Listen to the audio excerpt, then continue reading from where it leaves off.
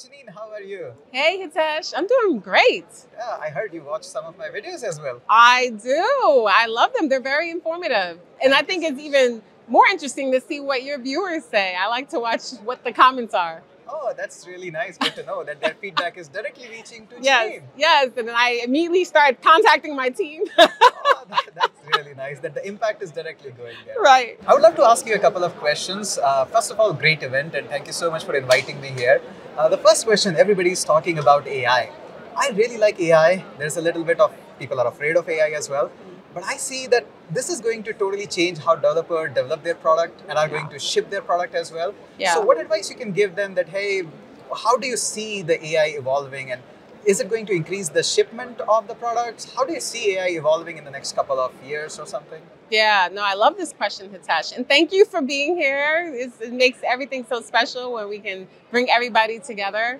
You know, you're right. We're all what's top of mind is AI, and the subject of how AI is transforming entire software development lifecycle is something that we are very much thinking about closely at Google. My team and I have, as we talk to lots of developers, it reminds me of how not that long ago, you really think of AI as something that's for scientists only. It's only for people with access to specific special machine and hardware, and you had to be like in a research program. And it was all about how do I get lots of data? How do I then train a model and deploy my model? That's super important. But now what we're seeing more than ever is AI is accessible to everyone. And what that means is it's causing a shift in what developers do, and is making all developers turn into and have to become AI developers. And so what does that mean? Well, it's twofold. On one hand, it's about what developers are building, and it's changing the concepts and the knowledge they need in order to build new, interesting things with AI models. And that's why at Google, we are really trying to push the frontier of what models can do and making those models broadly available to developers. Just here, we announced that Gemini 1.5 Pro is now our long context window that we announced a few months ago at Google I/O with 2 million tokens. Well, it's broadly available in Gemini 1.5 Pro for developers. Too much tokens. It can never be too much.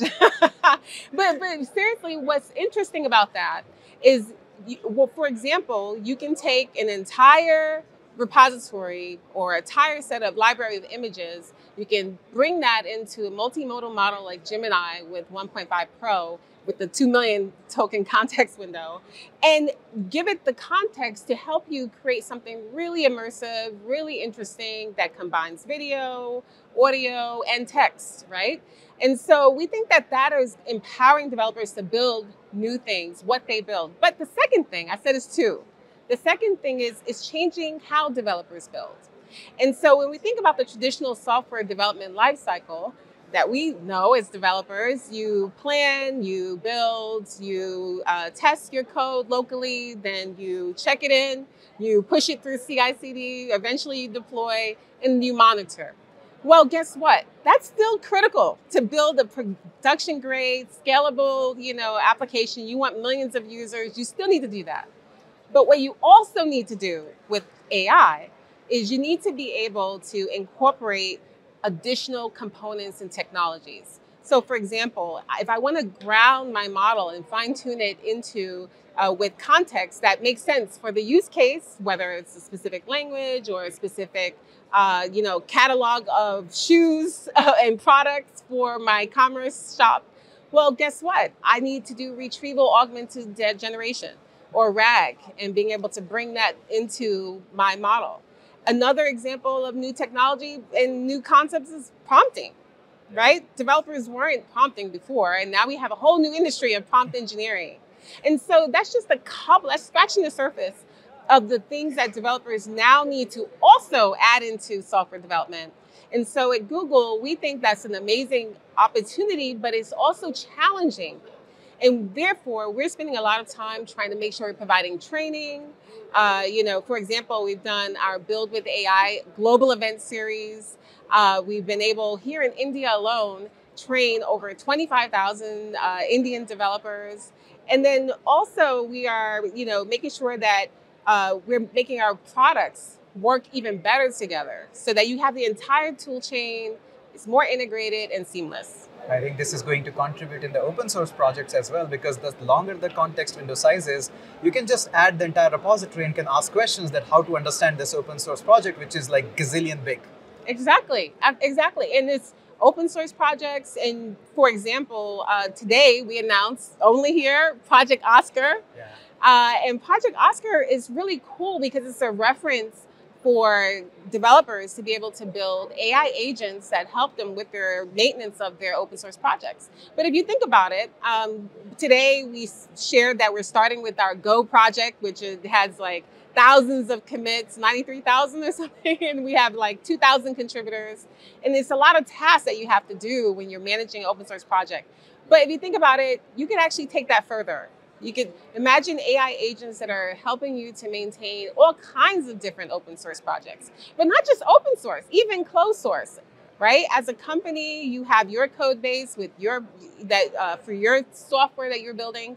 Imagine you can bring AI agents in that help you with generating unit tests, that help you with code review workflows that your people are doing. So we think that there's so many possibilities. Of course, and the moment you announced the Oscar, I realized that I do have a Golang series on my YouTube channel. I need to update that now with more context. Another question I would like to fire up is, India is a very unique country in its own. And what it needs is the volume is really high here, but also the market is price sensitive. So developers want to build crazy good products. And for that, they are worried on one hand about the volume of it. On the one hand, they are worried about the pricing of it. So what Google Cloud is offering more so that developers can freely build, test their products. And it's a price sensitive market, but it's on the same time, it's a volume game also in India. Yeah. So what the Google Cloud is doing so that it supports and help more developers build freely, fastly, and for the scale? Yeah. Well, I love this question. And it's true. Like just yesterday, I was with a group of about 14 developers and startup founders as part of what we call our Google Developer Advisory Board. And we get together with this board to give us feedback on the things that we're building, but also tell us what they need help with and what we can do to make their lives easier. You know what the number one thing is? Exactly what you said. The price sensitivity, the cost of being able to use all of this technology. So my advice would be, number one, join the Google Developer Program. The Google Developer Program is at google.dev. And essentially what that does is it gives you access to tons of resources and it's no cost. So for example, you can get the Google Cloud Skills Boost learning credits so that you can have access to the entire library of courses available in the Google Cloud Skills Boost. And you can learn not only the kind of foundational infrastructure-based courses, but also all of the things we're doing with generative AI on the cloud. And with Vertex and being able to get access to Gemini as well as open models and being able to learn how do you then deploy that? How do you build agents on the cloud? And so that's a great opportunity for Indian developers to take advantage of. I would say a second thing as part of the Google Developer Program is that we're providing free credits for Google Cloud resources. So as you're experimenting and you want to try things out and deploy them, you don't want to have to worry about what is this going to cost, right? If you don't even know if it works yet. And so that's what we've been having in mind based on the feedback we've gotten from developers. And so we're keeping our eye on continue to add more into those credits. For example, just introduce more credits with Vertex as well.